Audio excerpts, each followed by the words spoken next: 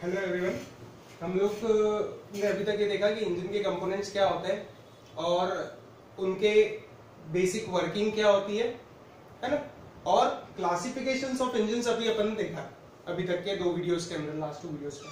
इस particular video में एक छोटा सा स्मॉल पोर्शन जो है वो related to the materials, basic materials जो कि हम लोग यूज करेंगे किसके लिए, इंजन के डिफरेंट कंपोनेंट्स के लिए, उसका एक स्लाइट ओवरव्यू देना चाहता हूं मैं।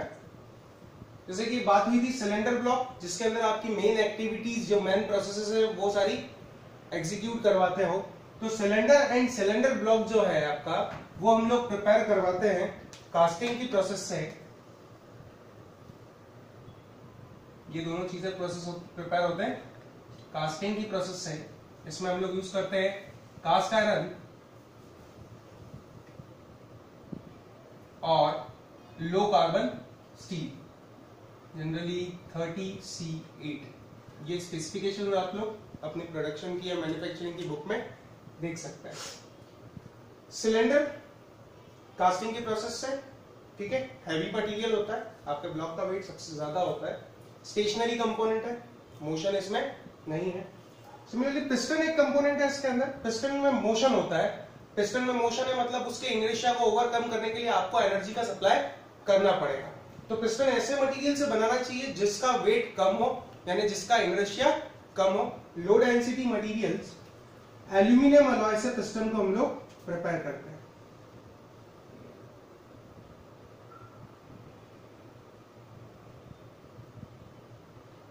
एल्यूमिनियम अलॉय, लो डेंसिटी और लाइट वेट मटेरियल। पिस्टन और connecting rod, piston reciprocating motion करता है, कनेक्टिंग रॉड ऑसिलेटरी मोशन करती है। पिस्टन और कनेक्टिंग रॉड को ज्वाइन करने के लिए हम लोग गजन पेन का यूज करते हैं, जो कि फॉर्ज स्टील की बनाई जाती है। फॉर्जिंग की प्रोसेस से जनरली कार्बन कंटेंट उसके अंदर थोड़ा ज्यादा होता है।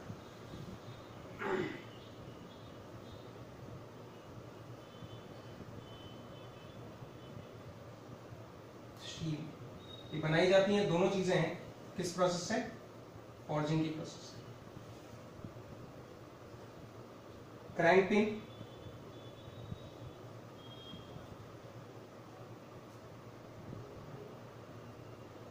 Forge steel, crank pin connecting rod के बिग एंड को कनेक्ट करती है किसके साथ, क्रैंक के साथ में। Crank shaft generally alloy steel की प्रिपेयर की जाती है, 37C15 ग्रेड का अलॉय जनरली यूज करते हैं। तो crank shaft, crank,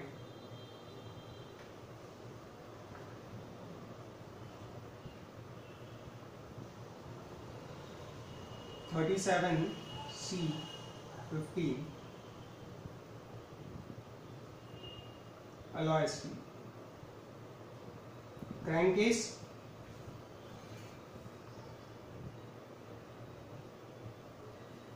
aluminium alloy,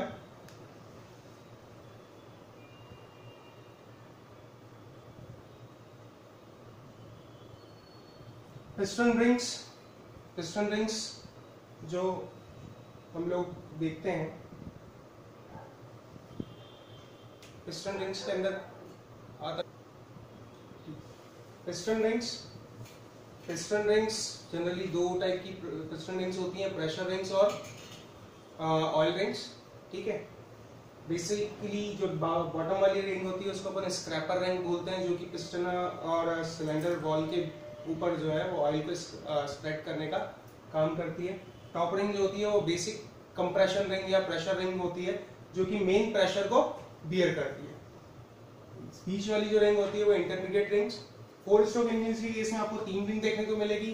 2 stroke engine के केस में हमारे पास 2 ही रिंग्स होती है, वहां पे ऑयल रिंग की कोई रिक्वायरमेंट नहीं होती, ठीक है। पिस्टन रिंग्स जो होती हैं वो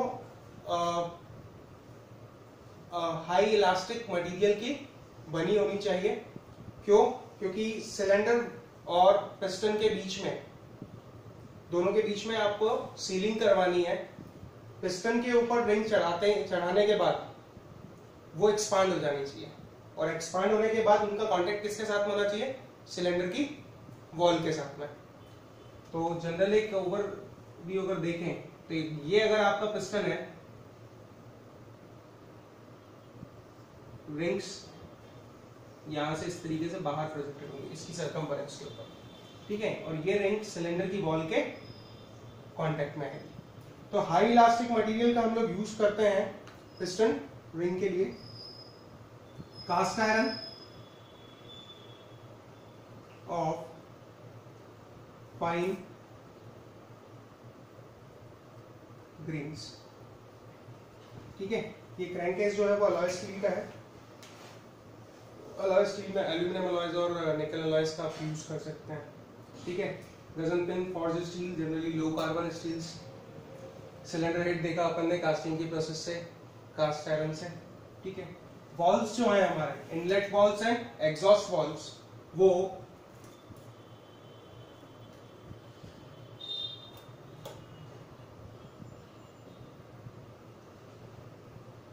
फॉस्फोर ब्रॉन्ज और मोनल मेटल के बनाए जाते हैं। कोरोजन कम से कम होना चाहिए इन वॉल्स के ऊपर, क्योंकि कंटिन्यूसली एयर और फ्यूल का मिक्सचर यहाँ से ही इनलेट पे आता है।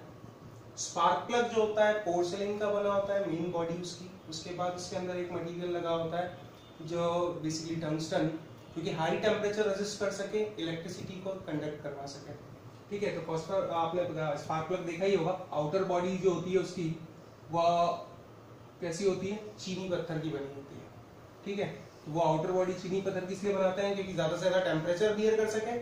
सेकंड चीज, हीट और इलेक्ट्रिसिटी को वो कंडक्ट नहीं करना चाहिए। Bed conductors of heat and electricity. जो आउटर बॉडी है उसकी, वो इनर जो लेयर होती है उसकी, वो टंगस्टन की बनाते हैं, जो टिप होती है जिसके ऊपर आप लोग स्पार्क को प्रोड्यूस करवाते हैं। काफी हाई टेम्परेचर होता है, उस रीजन है।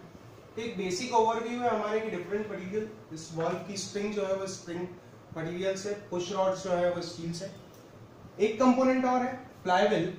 फ्लाईव्हील जो होता है, फ्लाईव्हील बेसिकली किससे कनेक्टेड होता है, क्रैंक शाफ्ट से, जो कि इंजन के